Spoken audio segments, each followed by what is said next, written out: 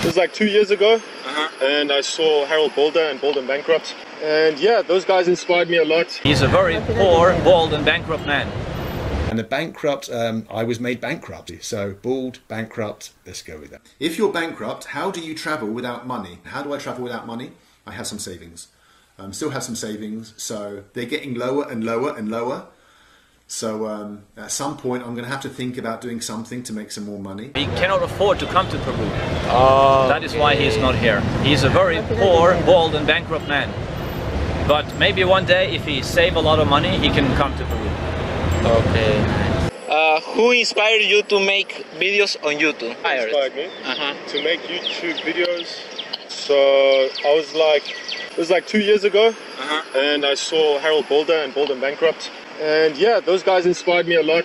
I was traveling a lot at the time as well, so I thought I might as well make videos for myself, and it happened to work, and here I am. Yeah.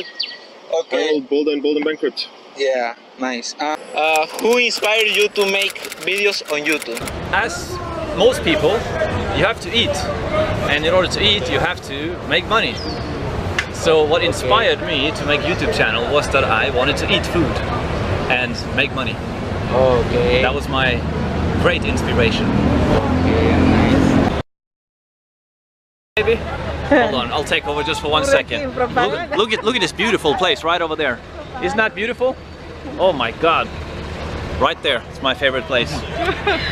My favorite food place in Lima. Oh, okay. Why don't visit Peru? The bald one?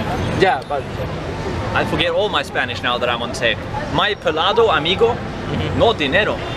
No tienes dinero. He cannot afford to come to Peru. That is why he's not here. He's a very poor, bald and bankrupt man. But maybe one day, if he saves a lot of money, he can come to Peru. okay.